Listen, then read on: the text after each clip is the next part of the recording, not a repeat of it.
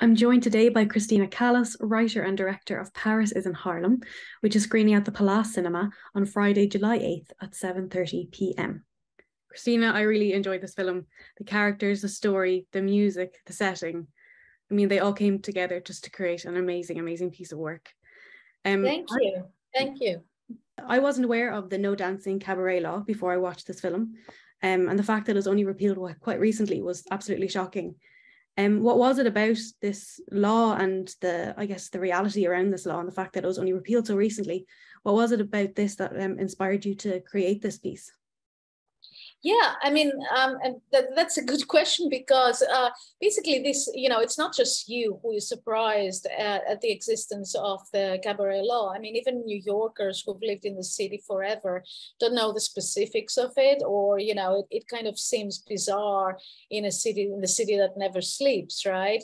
I first noticed it when I was kind of, I was seeing those little things that were hanging. I mean, I have one of them in the film, which say "No dancing, please," and so on. So at some point, I asked Sam for, the owner of the Paris Blues, what is that? And he told me the backstory, and then I realized that it's actually still valid, and it's a law that started during Prohibition. It was used to shut down bars where, jazz bars, because that's where the multiracial mingling was happening, which was, not something that was agreeable to at the time. And then they continued using this law through the years.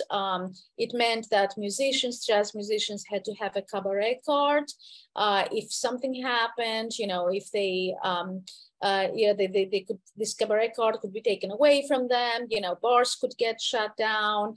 Some bizarre aspects of that, like, there shouldn't be more than 3 instruments on the stage at some point. I mean, parts of it were taken, were sort of deleted or not applied anymore during those 91 years that the law was valid.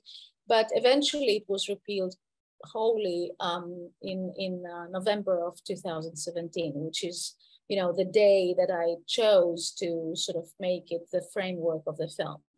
Absolutely. And you chose to set the film in Harlem, and with Paris Blues being the bar where a lot of it is set. Why? Can you tell me a little bit about why you chose this location? Well, first of all, it's this whole idea or the whole theme that there's, I mean, I'm kind of showing in the film the current moment. I try to capture the current cultural moment in New York, in the United States. But, I feel like it's spent a couple of months in Europe this year. It's all over the world, really, which is, I call it the identity wars, or, other people call it that as well. And it's just, our effort to sort of be separate from each other by stressing our particular identity, whatever that is. And there's a lot of good coming out of that wave, but there's also some things that sort of, create more separation between us. And it feels like, words are no help to us at the current moment, that they're very limited. So music has this incredible unifying power. And seeing, how jazz is basically, in my eyes, the biggest contribution of America to the world.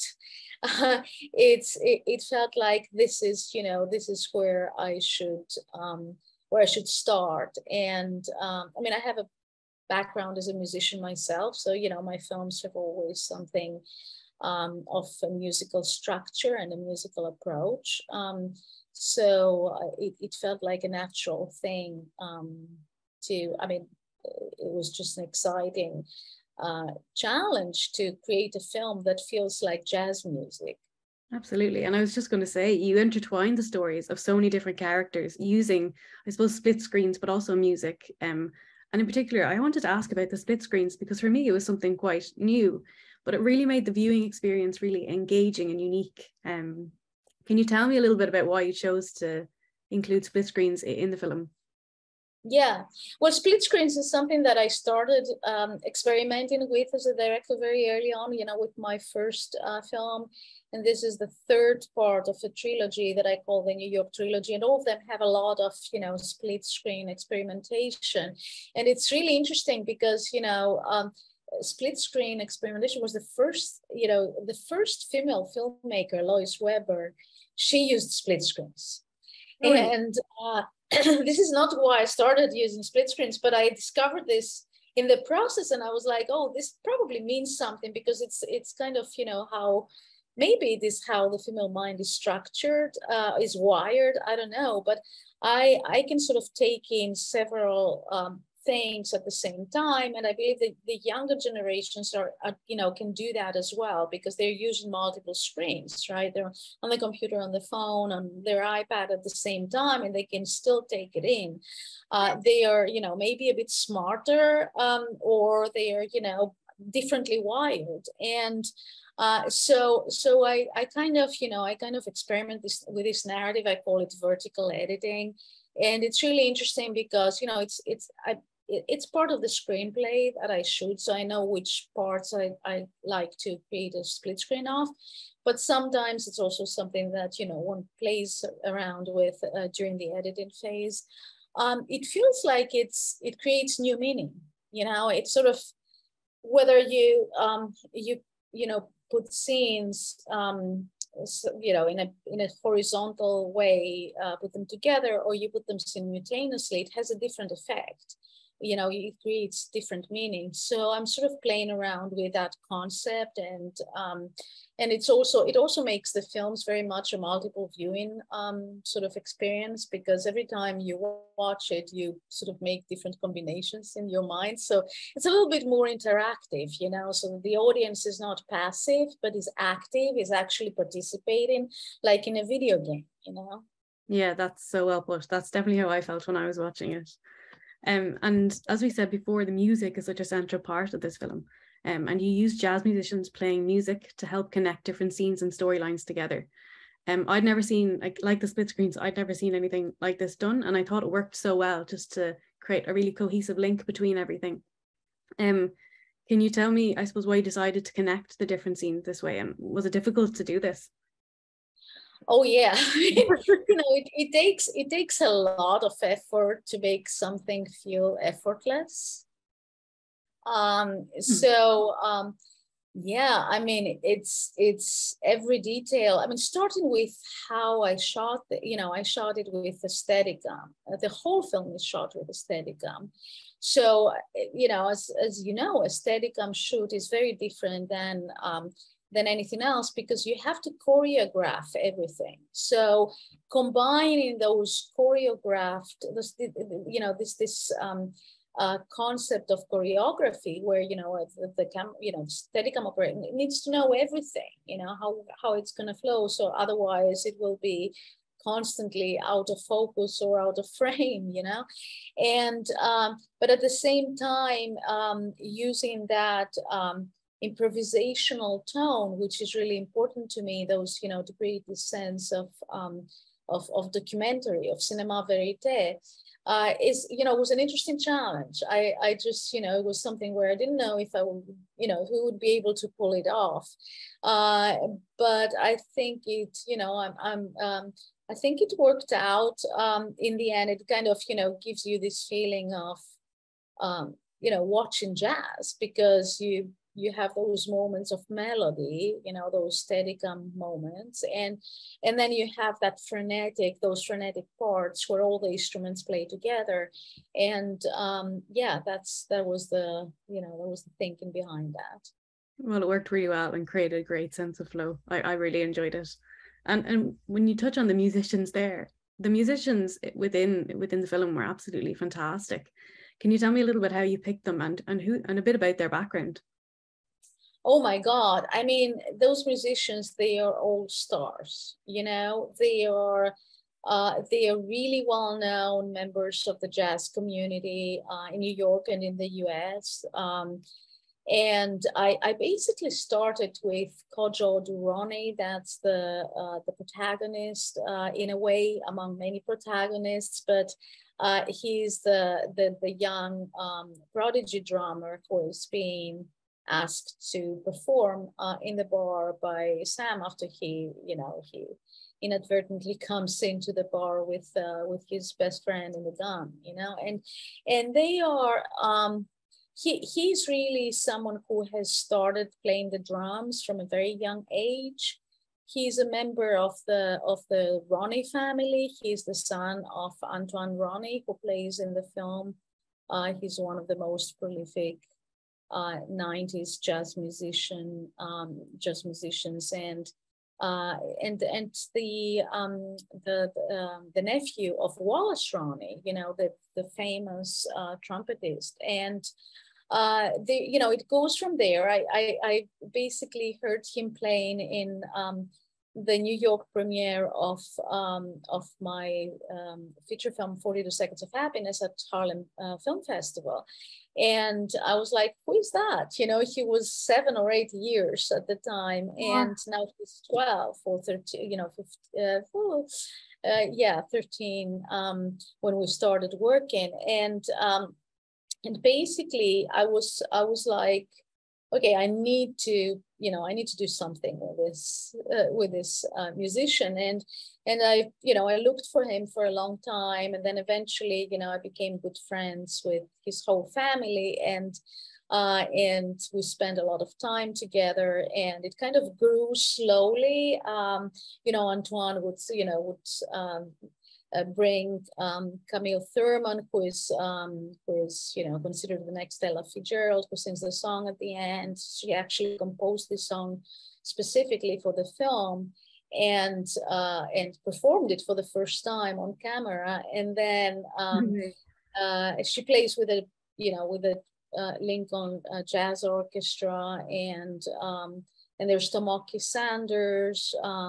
They play the saxophone in the opening credits. And I mean, it's just, there's Marlon Martinez, there's William Spaceman Patterson. I mean, they're just amazing musicians, and I'm really lucky that they kind of trusted me to make this film the way that I wanted to make it. And that was just an amazing experience working with these guys. Absolutely. And this film explores, I suppose, life and death, and the dialogue you wrote in the script has the characters exploring and expressing these subjects in such a natural, conversational, yet poignant way. One of the lines I really loved, Christina, was when the Uber driver said, "There's a lot of songs to be heard, a lot of music to be heard. There's a lot of life to live, and we've got to keep living." I thought that was just beautiful. And there's so many lines throughout the film that are just delivered in such a really everyday conversational way, but have so much meaning. Can you shed some light on your writing process? Like, you had to write so much dialogue for so many different characters. Like, what was it like?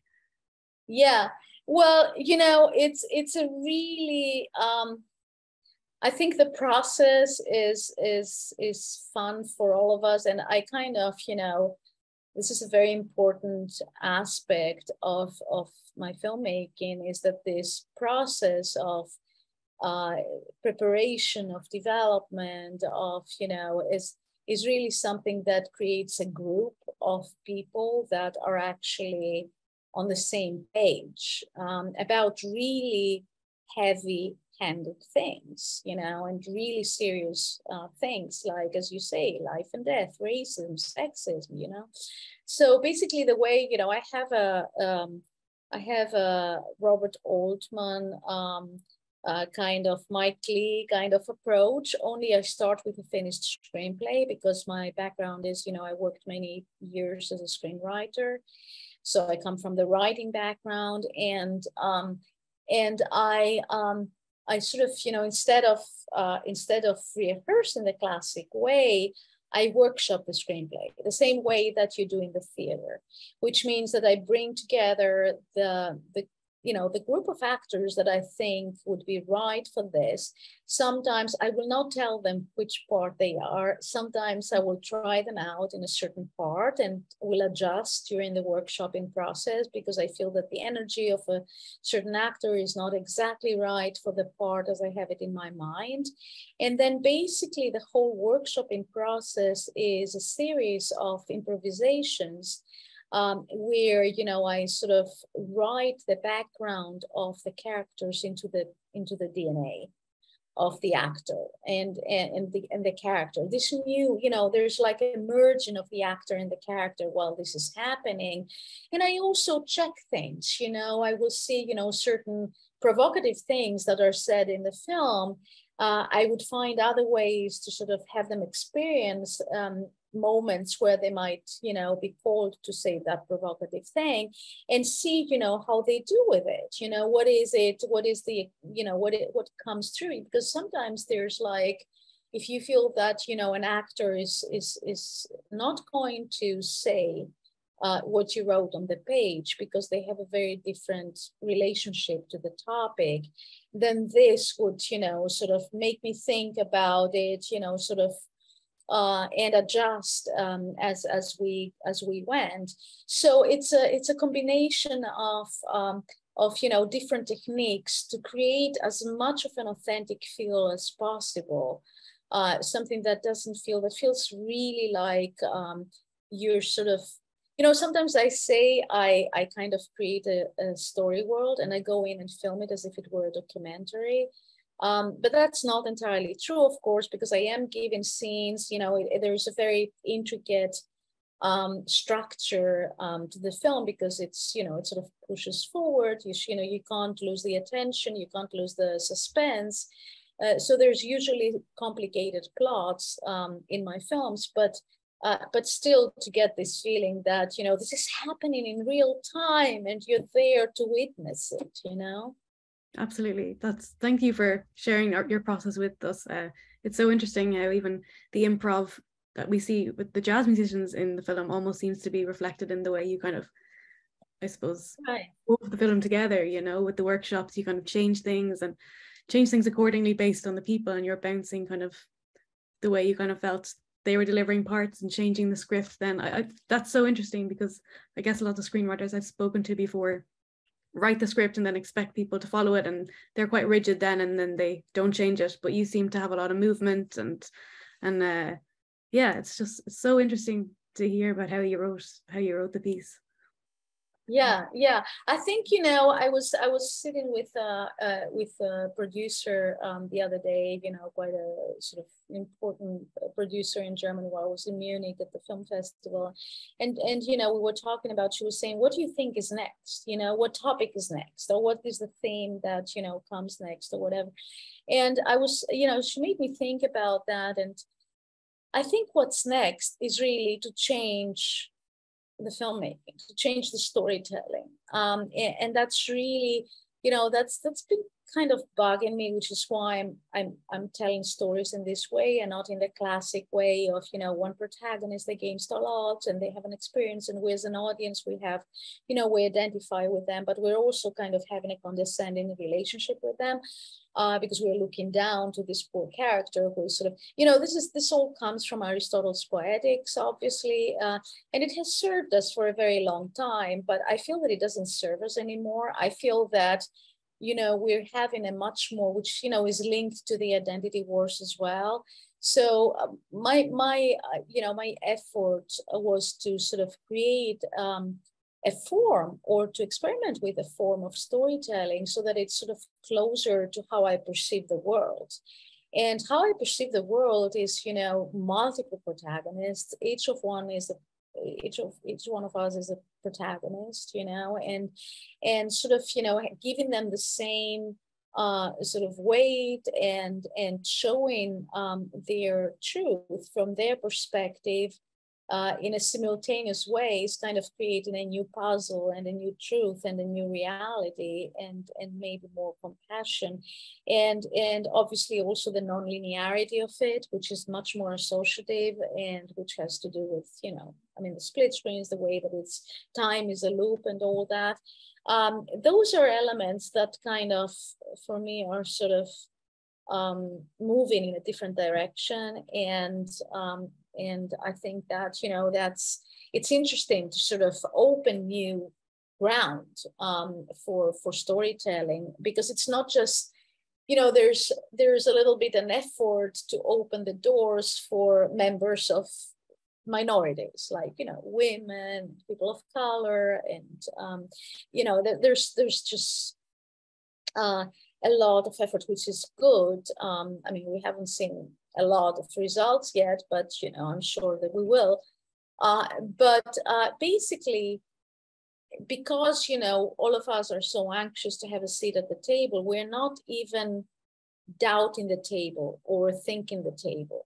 But we have, you know, we kind of bring a different background, a different experience, you know, whoever, I mean, I'm not saying us as a group, I'm just saying people who haven't been as active as filmmakers, because it was so tough to get into the, you know.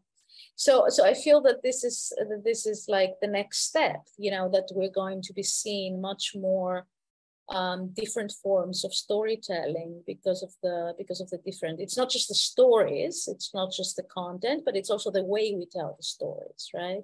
Absolutely. And I have to say, I think I speak for a lot of people who are going to see this film, that we can't wait to see what you make next based on this one. So thank you so much, Christina, for joining me today.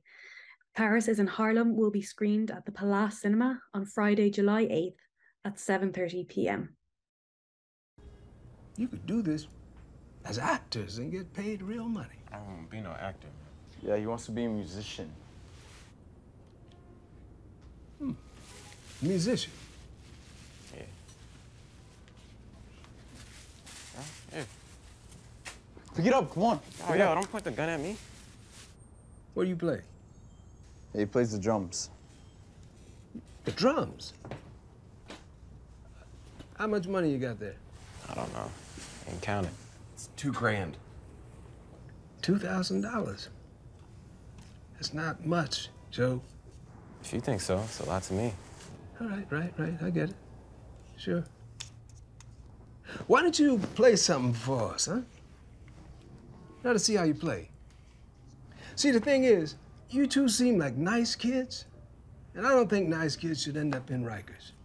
Plus, I need the money so I can pay musicians like you and the guys over here. You see Lorenzo over there? Now, he plays a mean drum solo. I bet he could teach you. You ever played on a proper drum set? Yeah. I'm pretty sure you've never played on a set like those. Lorenzo has the king of the skin-bashing world. Is it not, Lorenzo? All right, man. Come on, now, ain't no harm for you to play a little.